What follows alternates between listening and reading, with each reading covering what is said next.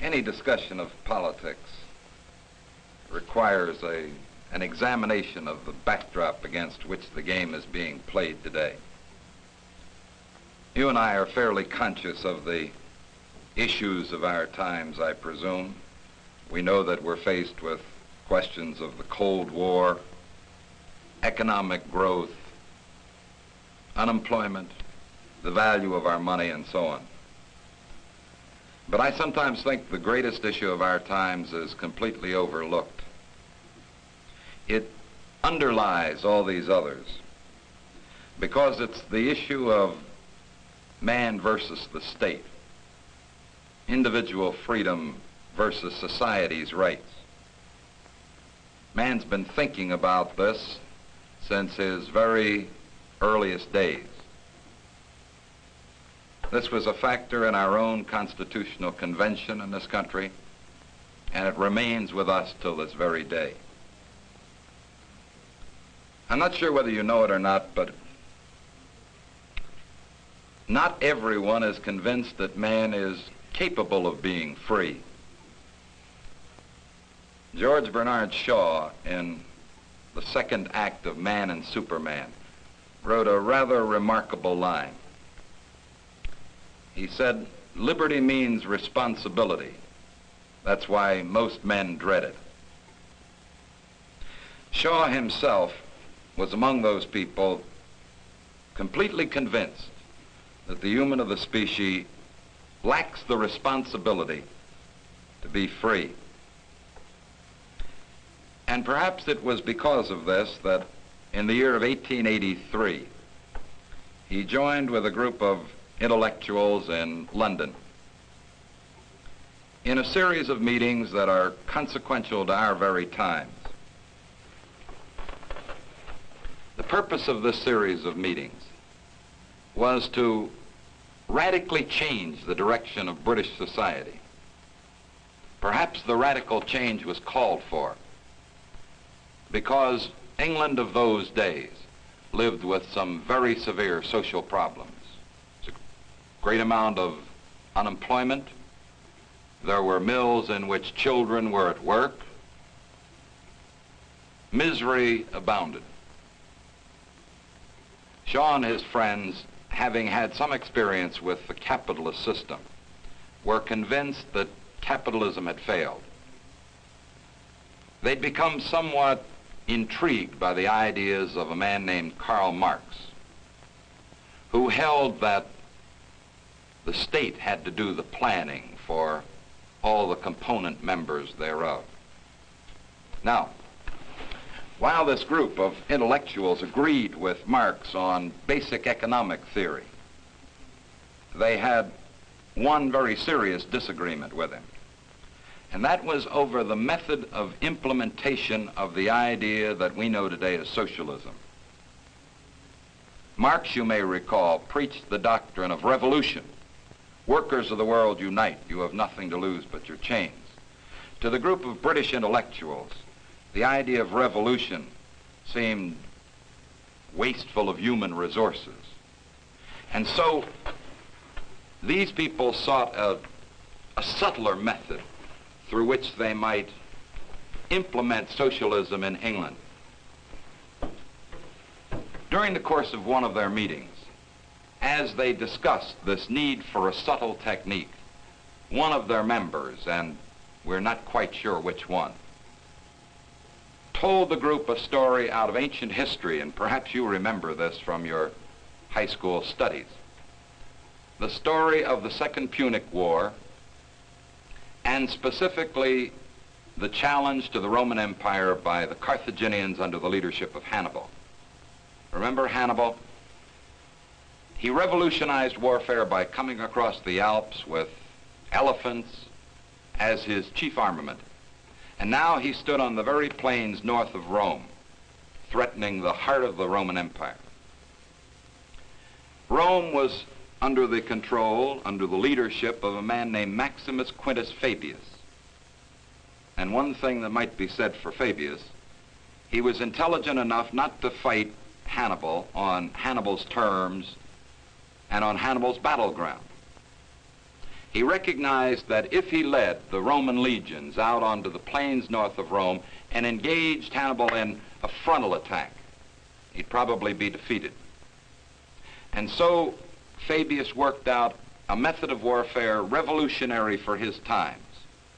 Rejecting the idea of frontal attack, he chose instead to fight Hannibal through indirection, gradualism, bits and pieces. And utilizing this method, he gave additional centuries to the Roman Empire. Now, as this group of British intellectuals told themselves this story, they excitedly saw the prospect of applying the Fabian method to their specific problem.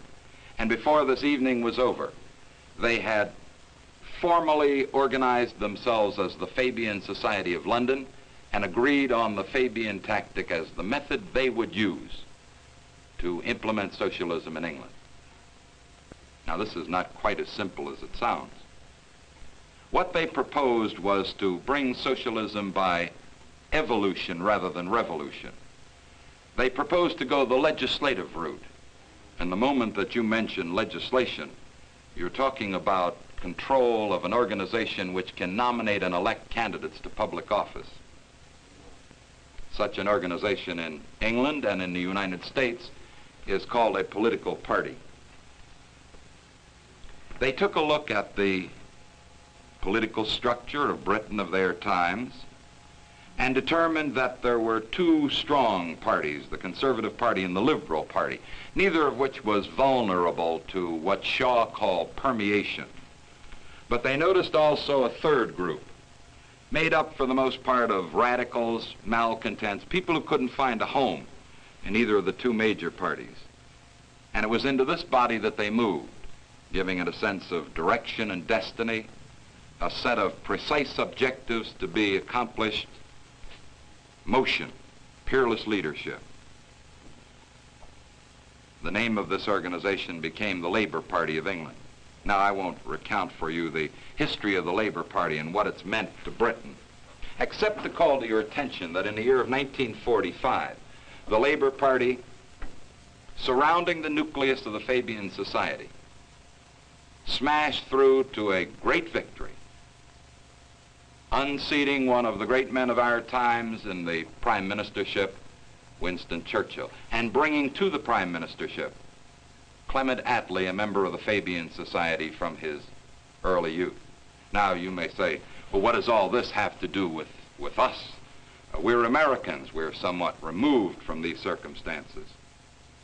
Well, therein lies the tale. For in the year of 1893, an American, a Baptist preacher, by the name of Walter Rauschenbusch, en route to a meeting of theologians in Germany, stopped in London and, having heard of the Fabian Society, went and met with them, and became so imbued with this philosophy that he returned to the United States to thereafter preach not only the doctrine of the Baptist sect, but in addition to preach the socialist theology. His contributions to this country in the theological area I won't go into, but as a practical contribution, he procreated a considerable family, the eldest son of which was a man named H. Stephen Rauschenbusch, who picked up where his father left off. For in the early days of the 20th century, Steve Rauschenbusch helped to found an organization called the Public Ownership League, and explained to us the objective of this organization, saying our long-term objective is the abolition of the profit system. To his Public Ownership League, he attracted a variety of people, some of them notable names in American history, contemporary history, men like Harold Ickes, men like Senator George Norris of Nebraska, men like Jerry Voorhees of the state of California, one-time congressman, now executive director of the Cooperative League of America. A second thread of the transplantation of Fabianism to the United States begins in the year of 1905, when a second American went and visited with the Fabian Society. This one, an ascetic, intense young man, recent graduate of Wesleyan University, named Harry W. Laidler.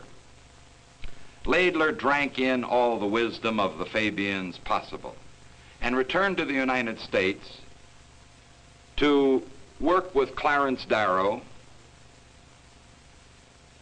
and other people of stature to found an organization called the Intercollegiate Socialist Society.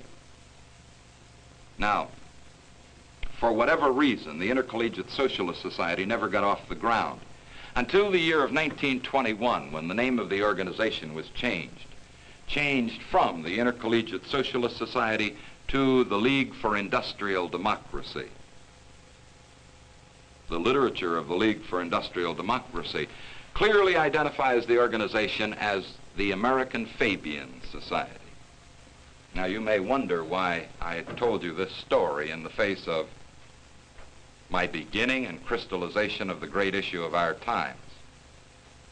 The reason is that as the Fabian has developed his ideas in the United States, through the League for Industrial Democracy, through its predecessor organization, one very obvious paradox occurs and reoccurs. Because the Fabian talks constantly about freedom, the word which is most in incidence after freedom is the word control. And I think I need to say a little more about the paradox that is implicit in this. Now, are we capable of being free? What's the problem beyond simply this question of freedom? Well, it seems to me that as we look at this issue, we should consider it less a matter of a deep, dark conspiracy of some sort than we should the result of apathy, ineptness, and the default on our responsibilities as individuals. I go back again to Shaw's quote, "Liberty means responsibility. That's why most men dread it." Now, perhaps you'd like documentary evidence from a great mind on the matter of the erosion of liberty as we transfer responsibilities to the state. It's a question many people have discussed. And in my judgment, the most important book done on this subject is this, a book by a distinguished professor of political science at Duke University, Calvin Hoover. Mr. Hoover, throughout this book, examines the society of our time, including our own, including the Soviet Russians. And in chapter 12, he begins on the subject of what does the economic system mean to the individual? He begins chapter 12 by saying that the extension of the power of the state over the individual, whether or not it is in the best interest of the society, represents a curtailment of personal liberty, has generally been considered a truism. He goes on then to say, it has been primarily the advocates of gradual economic reform and the less doctrinaire advocates of socialism who have defended the position that the extension of the powers of the state over the economy does not limit liberty. And then he says, the cumulative effect of such measures might critically endanger liberty without the electorate ever having deliberately considered, much less voted upon, the desirability of statization of the economy. That's what this course is all about. An opportunity for you to think, perhaps to learn, and to make some judgments over what kind of a society you want. It's entirely likely that some of you rather favor the Fabian idea, are inclined to support some of the legislative measures that constitute this package. To you, I say this. Some of the most dedicated Americans have been Fabian socialists. My own pet, if that's the right word, is a great lady who died not too long ago, Mrs. Eleanor Roosevelt.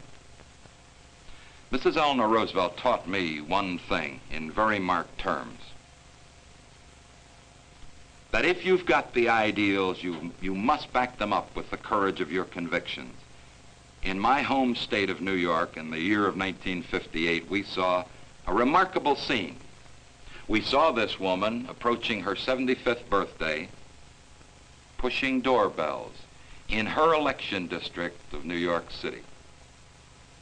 So if your instinct is toward those things, which Mrs. Roosevelt, which other people who are involved in the Fabian movement in the United States are for, then I say you have a responsibility to work as they've worked to make these things real. If, on the other hand, your concern is for your children, you want to maintain an opportunity system and a freedom system for them, then I think it's fairly obvious. You've got a job to do. And the job that you must do must be done in the precincts of your community.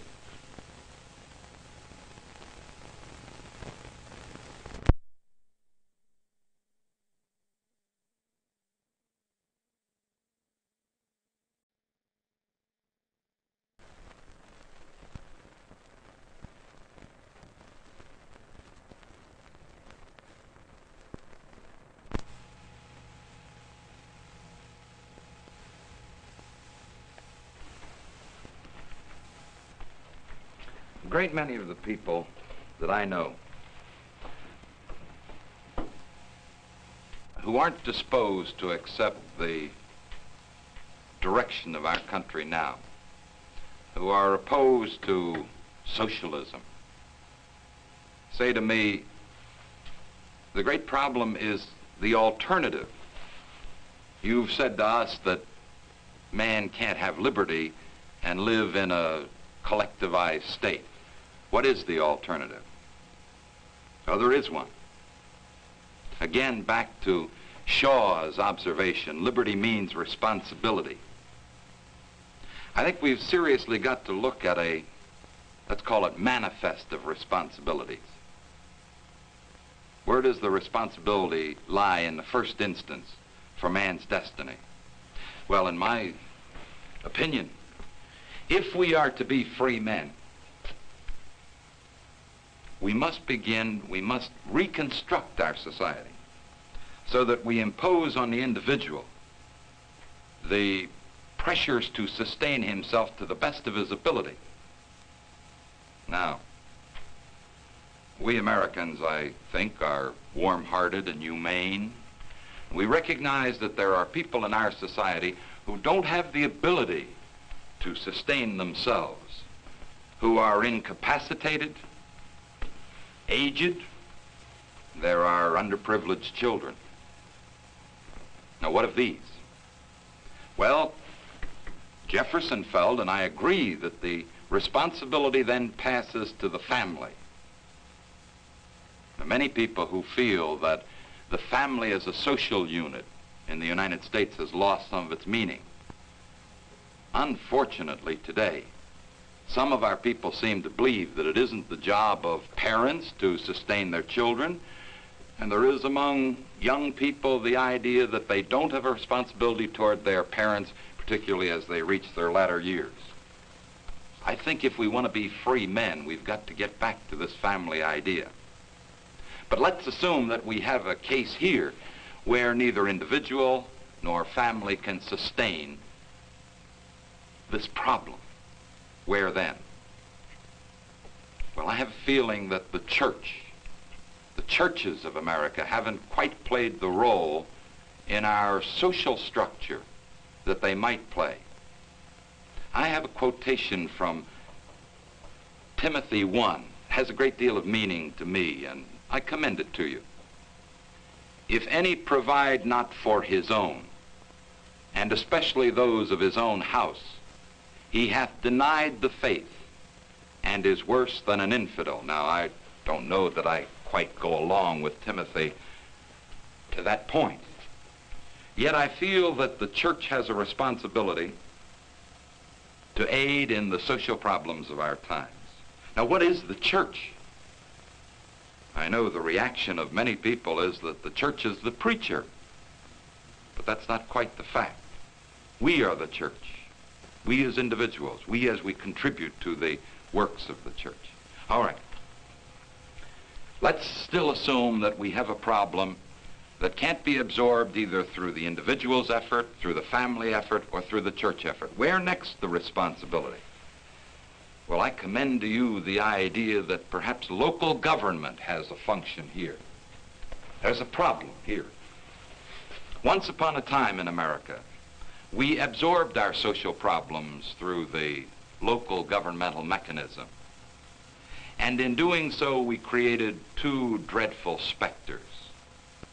The specter of the county poor farm, the specter of the county orphanage. We took human beings and literally stripped them of their dignity, threw them on a scrap heap. I don't think we can do that in the kind of lush society we're part of today. I think if we're going to do this job through the local community, we've got to do it in such a way that unfortunate human beings can still live in a manner of dignity, manner of self-respect. After local government, in my judgment, the problem passes to the state governmental level. And only as a last resource to the central power of the federal government. In fact, under this formula, we would probably have a minimum of services necessary from federal government. And we'd have one thing guaranteed to us: a great deal less interference with our personal liberty. Now, I commend to you serious thought on this. If you want freedom, if human liberty is your end, a matter of accepting our personal responsibilities, beginning as individuals, remembering that we are our brother's keeper.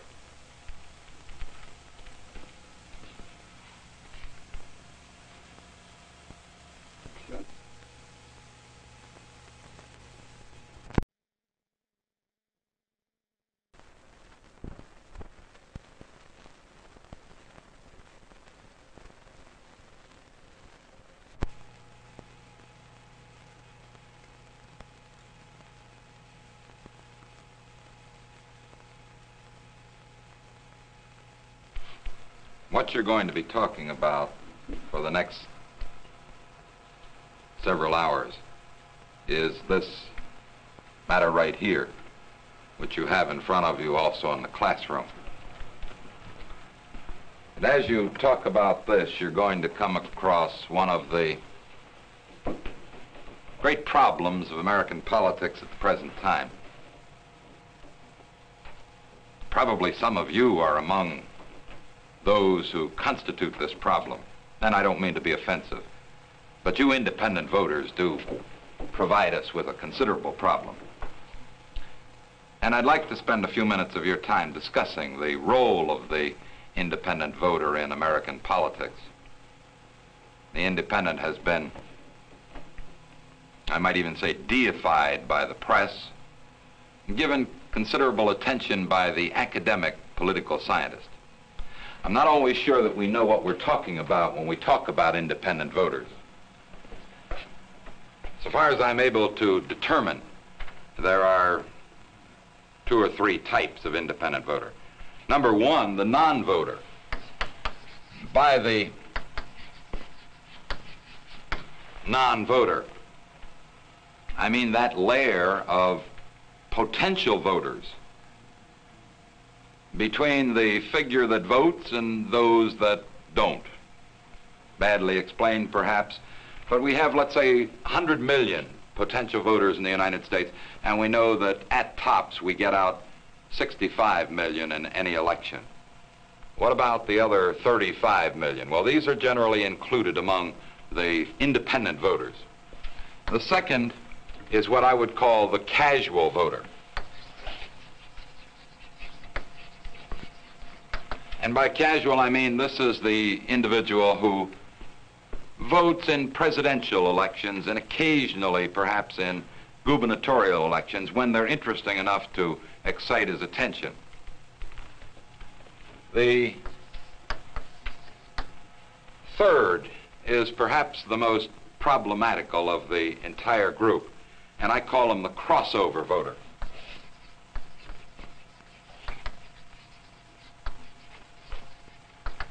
here's the fellow that provides us with our greatest amount of problem. Now, he's the man who says to you, well, I can't vote for the party. I like to vote for the man. His logic or lack of logic is worth examining. Before we do that, I'd like to read to you perhaps the best academic study that's been done on the independent voter, and particularly the crossover voter. It's a book called The American Voter, compiled by a group of political scientists from the Survey Research Center of Michigan University. Angus Campbell, Philip Converse, Warren Miller, and Donald Stokes. The book is not a narrative so much as it is a collection of studies and surveys. And in referring to our friend, Mr. Crossover, they call the independent voter. Here's what they have to say.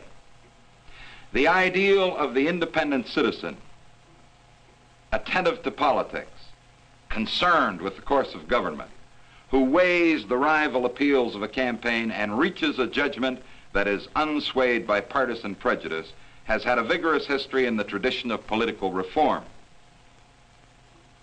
But the usual image of the independent voter is intended to be more than a normative ideal. Really, it fits poorly the characteristics of the independents in our samples. Far from being more attentive, interested, informed, independents tend as a group to be somewhat less involved in politics. They have a somewhat poorer knowledge of the issues. Their image of the candidates is fainter. Their interest in the campaign is less. Their concern over the outcome is relatively slight. And their choice between competing candidates, although it is indeed made later in the campaign, seems much less to spring from discoverable evaluations of the elements of national politics. The independent voter.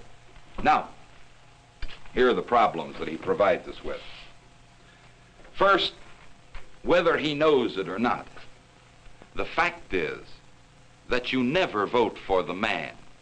You always vote for the organization or a faction of the organization. Organization meaning the party.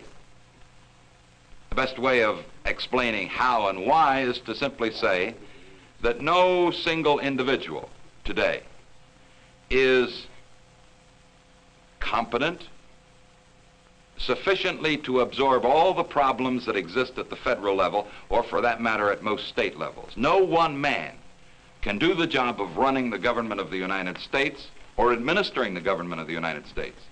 No one man can do that job in the state of California or the state of Illinois or the state of New York. So, you really never vote for the man. More often, always, you're voting for the organization or a faction of the organization. Now,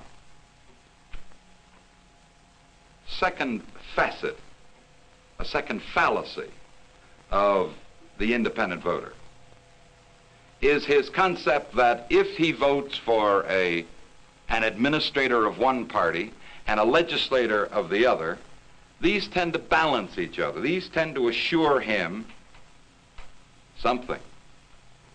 Really, what they tend to assure him is hamstrung government.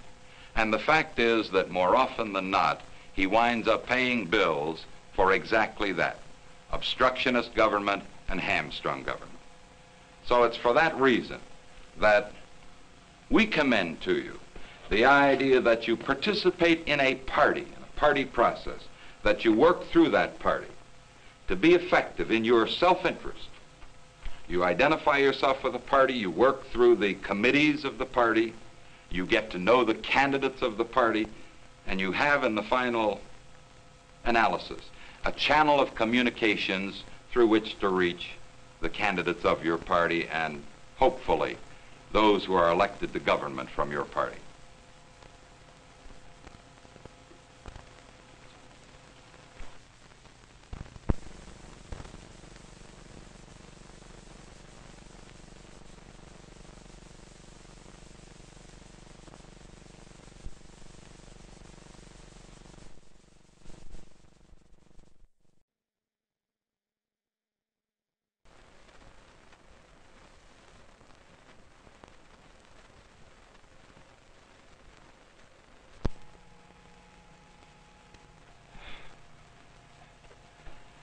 You've been talking about politics for some time now. I hope you've learned something out of this. I hope the experience has been worthwhile. Yet it seems proper that something be said in summary to your discussions. I don't think anybody would try to involve you in politics for the mere fun of it, though I assure you it's a fun game in many ways. Rugged game, yes. Stakes are high. Going sometimes gets rough. But there's more to it than just the fun of it. What are the stakes? Well, I presume that all of you work hard at your jobs. You're interested in a number of things. In accumulating the goods to educate your children, in maintaining a decent standard of living for yourself, and for saving something for your own latter years. Now, the joker in the deck here is while you do this, while you work hard to acquire these things, those involved in politics are determining the very value of the fruits of your labor, your money. There are other stakes. The future of your children, your own destiny as a family.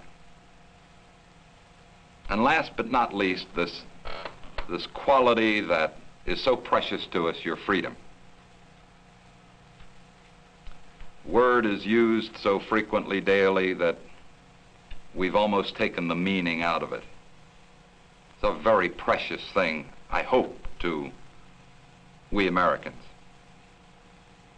And not a quality that we ought to take for granted.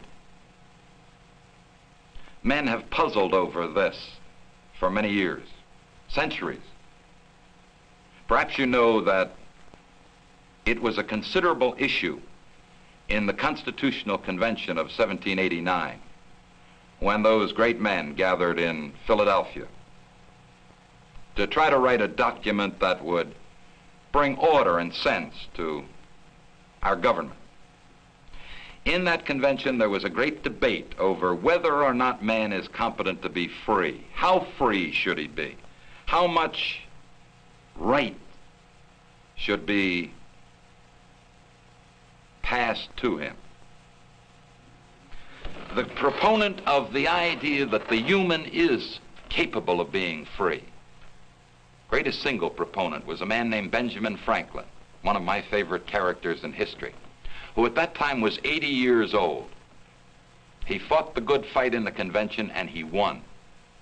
And having won, Franklin moved forward and signed the document. And having signed it, he moved out onto dusty Chestnut Street on that bright, sunny afternoon.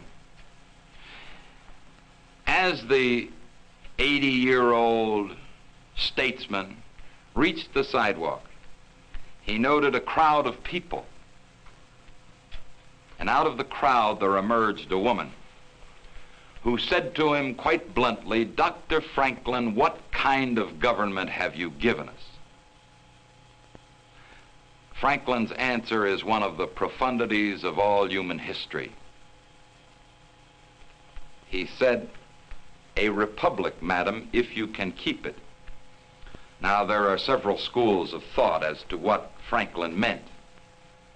There are those who say, well, what could you expect but a blunt answer out of an 80-year-old man, tired and testy over this long, difficult experience.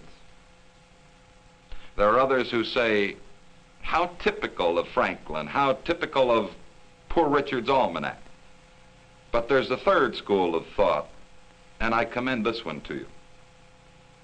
The people of this school feel that Franklin wrapped up the whole story of the American ideal right here. What he was saying was this: lady, what we've done in here is not really very important. What we've done is to construct a blueprint under which man can be free.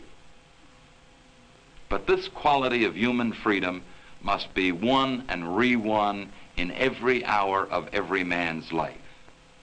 He must be responsible. I hope you'll think about that a little bit. And I'd like to offer you one other thought. I had an experience several years ago working in a community in southern part of the country. And the man who was to open the program came to me and he said, "You know, Joe, I wasn't quite sure what I ought to say to impress on my associates how important I feel the subject of political participation is." And he said, "I have a rather short statement to make, and I hope it does the program justice." What he said I consider to be on the classic side, because he opened the program with his associates by saying this: "Gentlemen, when little men begin to cast long shadows, the sun is setting on a civilization.